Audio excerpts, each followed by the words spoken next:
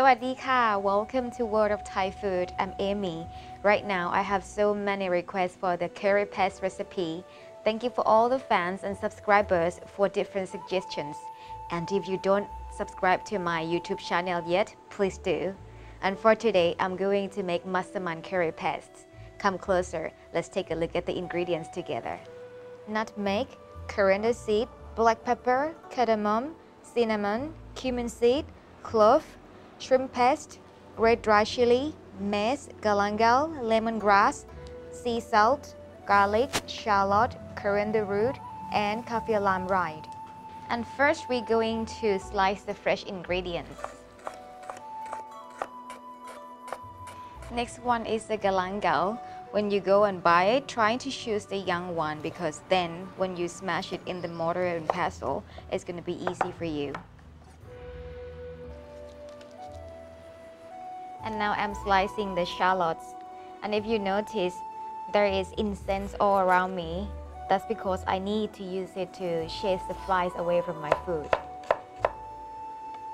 For the garlic, you just peel it and smash it coarsely. You don't need to slice it. And next one, I'm going to slice the red dry chilies. And if you notice, I use the big red dry chilies because it's going to give more color to the paste and it is less spicy than the small red dry chilies.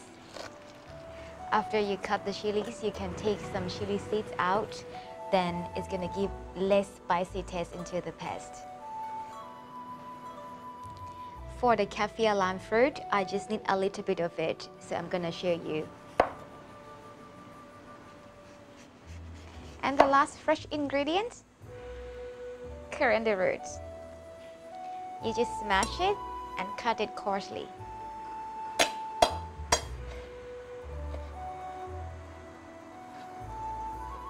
Alright, so now the fresh ingredients are ready, but I'm going to put them aside just a moment because I'm going to crack the nutmeg, and after that we're going to move to the kitchen and fry the fresh ingredients. This nutmeg smells so good. I understand now why Massaman curry has very beautiful smell. We are going to fry these fresh ingredients in the hot wok, and we are going to roast these dry herbs, and after that we're gonna put everything in the mortar and smash them together. Let's go. Just remember, you just have to use very low heat. Otherwise, it's gonna be burned and it's gonna taste bitter. And you don't have to roast it too long. Just when you smell the aroma of the spices, then that's it. You can take it off the heat. If you were here with me right now, you would recognize the character of Massaman curry already. And next, I'm gonna fry these fresh ingredients. You don't need to wait for the oil to be hot, because if it's too hot, it's gonna burn these small pieces of the fresh vegetables. I'm starting with lemongrass. And when it turns golden brown, you can take it off the heat. And now I'm going to fry the shallot. People might have questioned, why do I have to fry them at different time? It's just because I want every vegetable to turn golden brown and I don't want them to get burnt.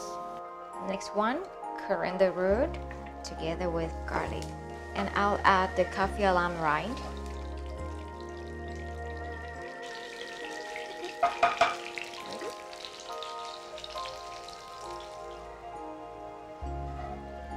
Next, galangal. And the reason we have to fry the fresh ingredients is we need all these fresh ingredients to be crispy, and then when we make the paste, it's gonna be easy and the color and the oil will come out and it gives out the taste and aroma to the paste. The last one is the chilies. There is no specific order of how to fry these ingredients, but I think the spiciest one's supposed to go last. Now you can see the oil color change to be a little bit orange. You also save the oil. So this is the shrimp paste. Since today I'm planning to cook the dish right away, so I'm going to add the shrimp paste into the curry paste right away. If you plan to just make the curry paste and keep it for a few days, 3 to 7 days, I suggest you not to put the shrimp paste into the pastes. And well, so this is how I deal with shrimp paste. I fold it in the banana leaves and I'm gonna roast it in the hot fire. Okay, so now it's time to smash the dry spices that we have just roasted. The order of the spices is I try to put the hardest spices and smash it first.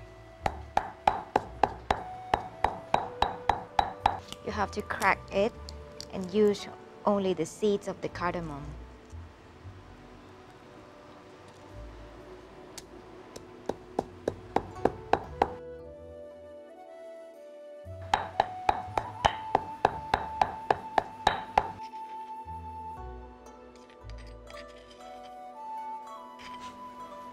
Let's smash the fresh fried ingredients. And the chilies.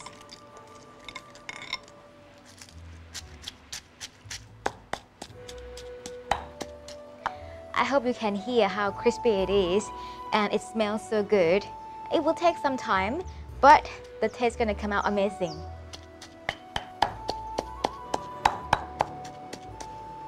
Actually, you can also use the food processor, but let me tell you, the smell and the taste not gonna be the same.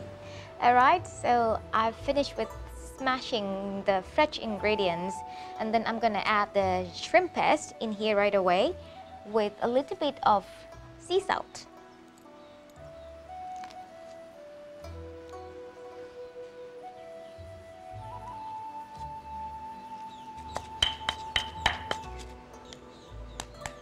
And the last step of this Massaman curry paste, I just add the dry spices powder into this paste.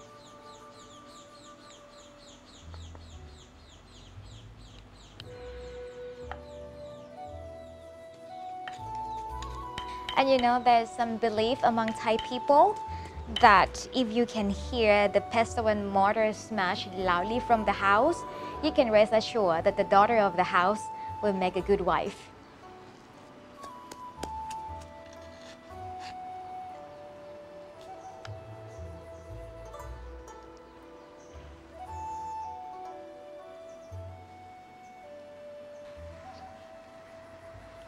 So now you know how to make fresh Massaman curry paste.